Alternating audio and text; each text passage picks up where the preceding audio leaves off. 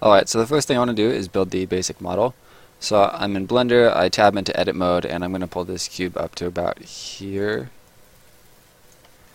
And then I'm going to take these four corners, E to extrude, and S to scale down. Repeat for this side. I'm going to hit Shift A and add a cylinder. And I'm going to scale that down by hitting S. And then I'm going to hit S and lock it in on the Z axis. Like that. Alright, so now this is a basic low poly hammer. It only has 80 vertices and 48 faces. That's pretty much as simple as you can get. I guess we could use less geometry on the handle, but this is really simple by modern standards. And you could basically have an infinite number of these in the scene with no problem. So I'm going to rotate this so that it lines up with Unity's coordinate system.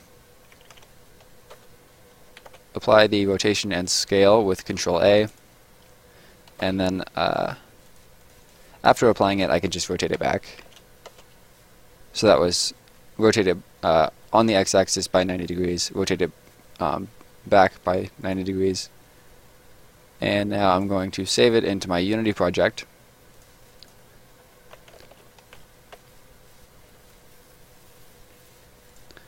And while I'm at it, I might as well rename this to hammer.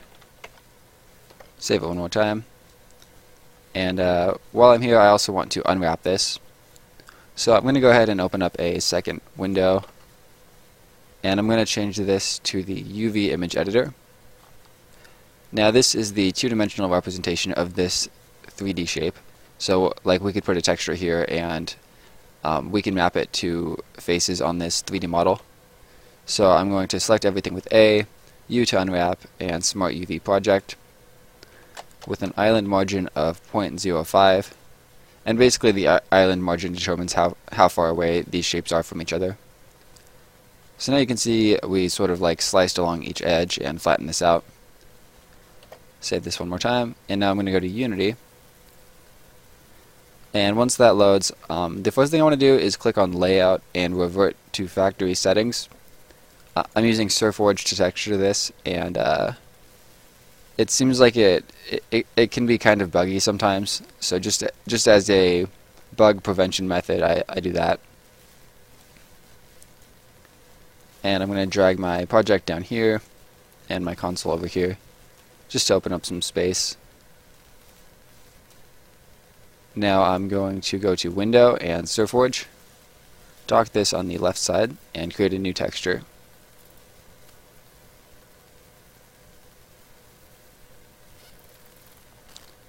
Alright, so now I'm going to click on this little Y gizmo, go into Top View, and now we have a cube here.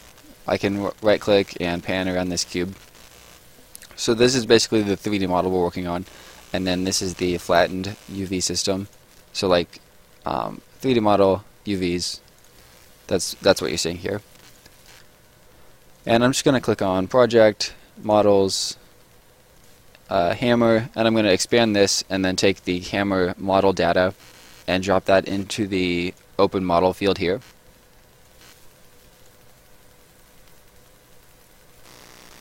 And when you do that, make sure that you already have unwrapped your model. If you don't unwrap the model before you drop it in, it's going to give you an error. Alright, so now we have our 3D model here, the UV layout here. And let's say we want to paint on this model. To do that, we're going to use the poly lasso tool. And basically, we can use this to create different pieces of mock geometry that are going to be projected onto this model. So to start off, I think I will just double click inside this UV island and then hit space. And now you can see we have a different material applied here. I'll just do the same thing on all four of these pieces, and then I'm going to hit escape to release the poly lasso, and I'm going to click on one of these and hit the number 2 key. And then I'll click on this one and hit number 3, this one number 4, and this one number 5. And then space one more time. And by selecting these and hitting the different number keys, we're assigning different material masks to each of these pieces of geometry.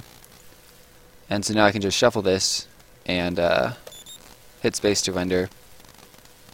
And you can see we have a different texture here, here, and here.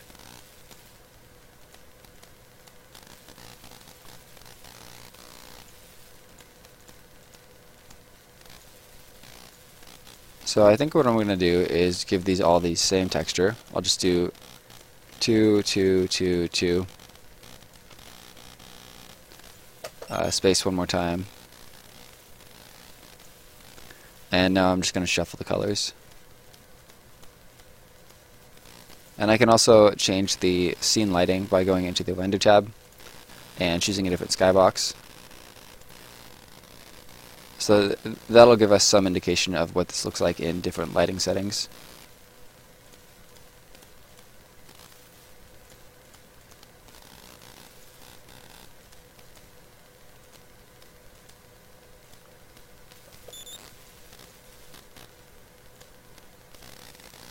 Surforge also comes with a pretty large material library, and we can just drag and drop materials onto this model.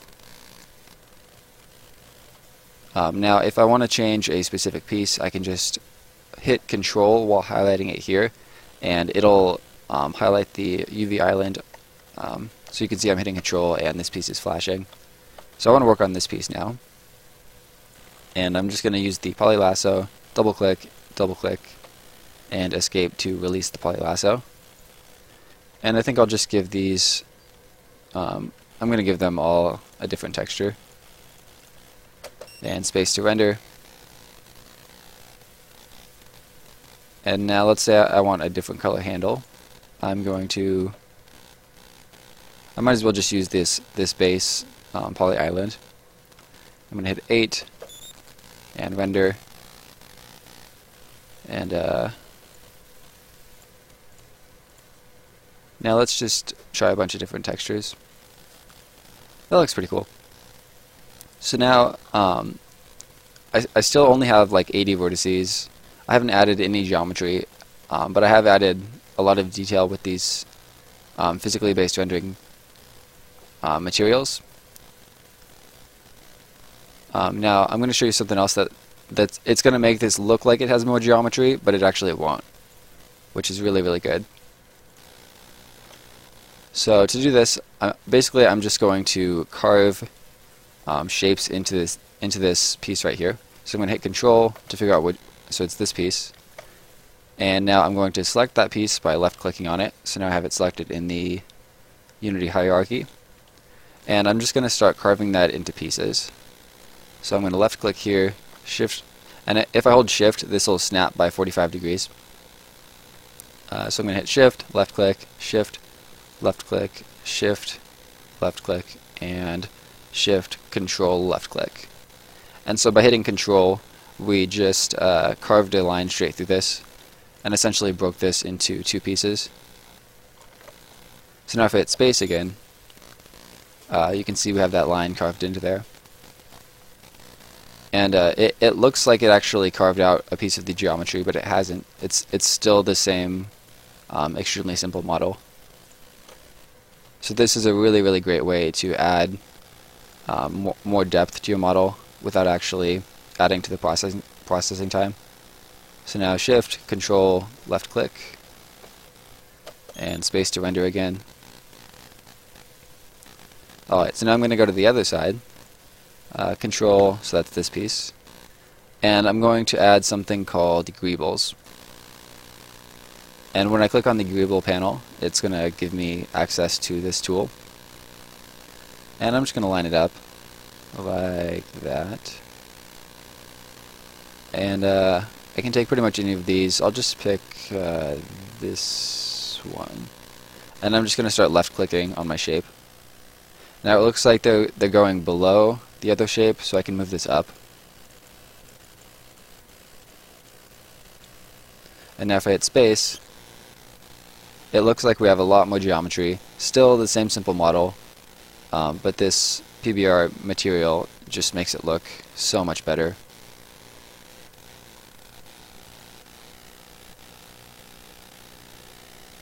And we can try a different pattern on this side.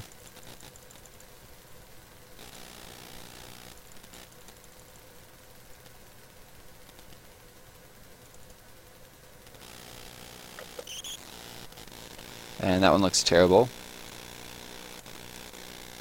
So let's go ahead and shift right click to undo those.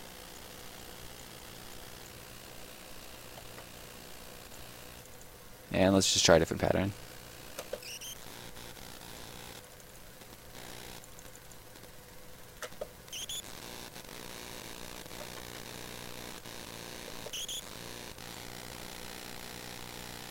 And I don't like that one either. So why don't we just leave this side the way it is. Now another thing we can do that that adds a lot of depth to the model. I'm going to create some more geometry with the poly lasso tool. And I'm holding shift to snap.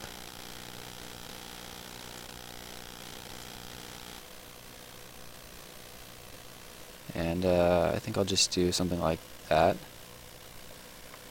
And then control click to break the geometry. I'm going to take this piece and hit the number 7 and then hit space, and now you can see we applied a different material to that section. I don't quite like the pattern, so I'm just going to hit Control Z a few times to undo, and let's just give it some different geometry here. Shift Control left click, and once again hit 7 space. Now I want to put some more stuff down here. That must be this area.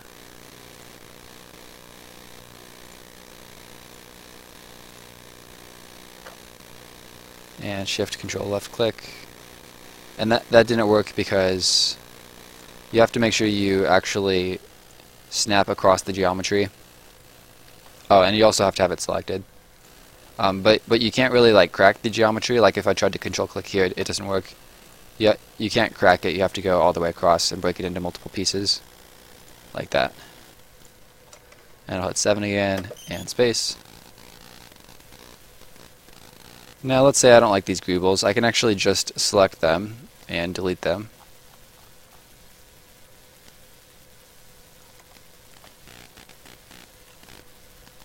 Like that. And then hit space to render. And they're gone. Now let's put some more shapes on this side. Oh, and again I have to have it selected.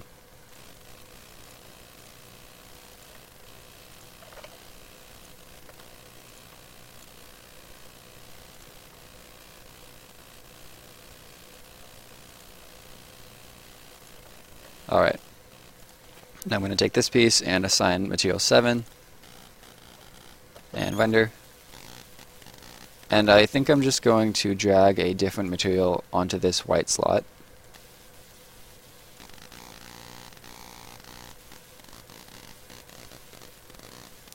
Yeah, I think that looks interesting.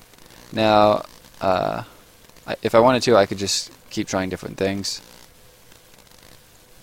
There was also like a blue one that I really liked. Ooh, that looks cool.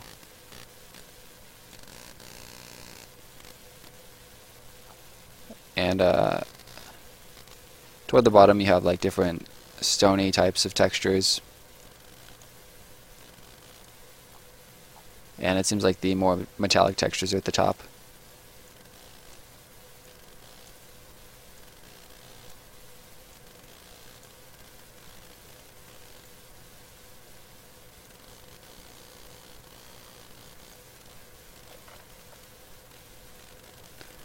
Alright, I think that looks alright. Now the next thing I want to do is add some emissive textures to this. So I'm going to go to the detail panel, add detail, and this is going to let me just add more shapes to the model. So like I could add like different decals, I'm looking for something more like this.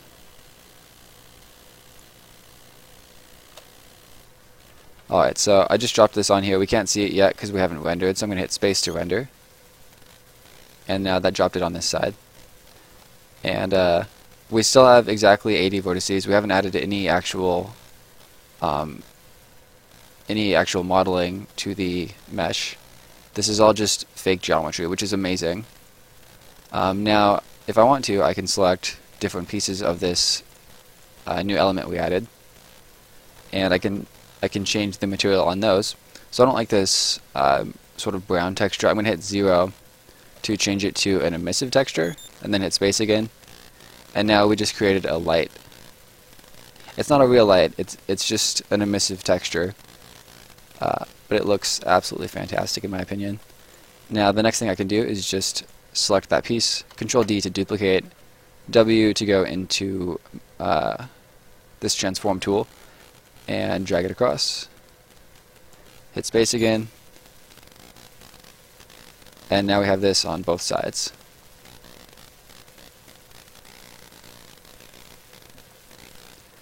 I don't quite like the material down here, so I'm going to change that. And I also want to add more detail to that part of the model. So I'm going to hit Control, and basically the handle is these two pieces. Oh, actually I guess it's these 4 pieces. But I'm just going to... I might as well just... well, yeah, I guess I'll just make different islands for each of these. And I'm going to cut along this one.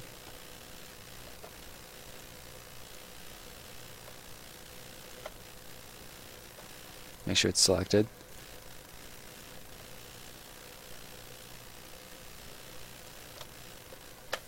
And render. Now you can see we have this cut through here. And it changed our texture because there's something different on this than on this.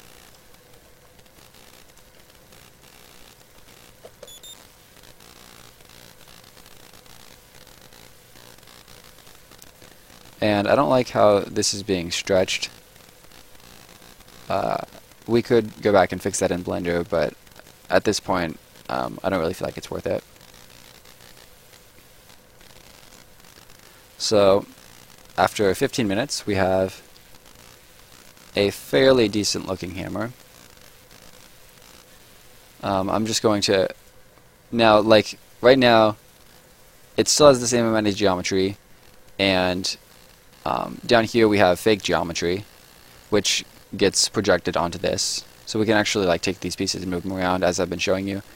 So now we're going to take this and literally just collapse it into 6 different textures which we will use in one PBR material. So I'm going to click on Export Maps, Assets, Video 2, Textures, and I'm just going to call this Hammer 1. Save. It only takes a second to export, and now you can see in our Textures folder we have maps representing the fake geometry that we've built on this. So I'm going to save this scene. And usually, I try to make backup copies of these scenes because I like having a copy of all the geometry. So later, if I don't like it, I can go back and change it, and I don't have to start from scratch. So I'm just going to create a folder called Surforge Scenes, so that way I can have a Unity scene for every model that I create. And I'll just call this Hammer. And then I'm going to create a new scene. And I'm going to take my hammer, drop it in the scene, and might as well reset it. Now it's zeroed out now. Hit F to zoom in on it. I'm going to close my Surforge window, and I think I'm just actually going to revert the whole window, the whole layout. I like this way better. Now I want to create the material, so I'm just going to go to my project folder, create a folder for materials, and I'm going to create a material called hammer 1. Drop that on the model, and I'm going to select that and then lock my inspector. That way when I select other things, I'm still editing the same material. Now I'm going to click on textures, and you can see we have different slots for textures here: albedo, metallic, normal map, height map, occlusion, emission. These things all give different realistic, I don't know what to call it. They all each of these fields does something specific that makes the model look a certain way. So the metallic obviously makes the model look more metallic. Normal map does some lighting calculation. Occlusion helps us have better shadows. So basically I'm just going to start taking these and dropping them into each corresponding slot. But first I'm going to change this to specular setup, because we also have a specular map. I'm going to right click on project and go to one column layout. So now I can actually read the names of these. And I'm just going to drop albedo. So that gave us color, but it looks really, really flat. Whenever I model something and texture it in Blender, I usually just have an albedo, and again this looks really, really flat, and that's because we don't have these other maps yet. So we have an emission, and I drop that on, and it creates this mock light, and you can see it actually like bleeds into the rest of the texture. And I think if you use Unity's, if you use lighting, if you use the global illumination with the right settings, this should actually project light onto your environment. I've never gotten that to work before, but in theory that's what's supposed to happen. I think you might have to have some sort of, you might have to turn up the pre-computed global illumination. I'm not sure about that, but anyway, emissive texture, pretty cool. Now we're going to take the height map, drop that here, take the normal map, and we have to click fix now because it's not marked as a normal map. So I'm going to click fix. We also have specular, 1, 2, 3, 4, and then occlusion. That's all 6 of our maps. Now, if we look around, it looks fairly decent. I don't quite like the way it looks in this environment, but we can also tweak the environment. Like we can change the rotation of the light. And in that lighting tab, Surforge gives us a bunch of skyboxes that we can play with.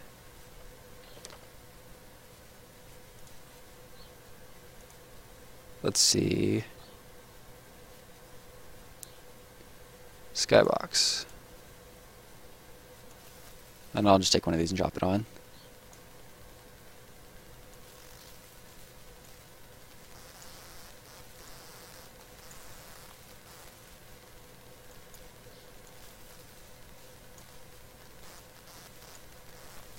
Alright, so I hope this video was helpful. I'll probably keep making more in the future. I really like Surforge. I highly recommend it. I'll put a link to it in the description if you guys want to check it out. It's really, really great, and it's a little bit glitchy in my experience. It still seems like it's in the early stages of development, but you can get really, really nice results with minimal effort, so I like it a lot. I'll see you guys in the next video, and thank you for watching.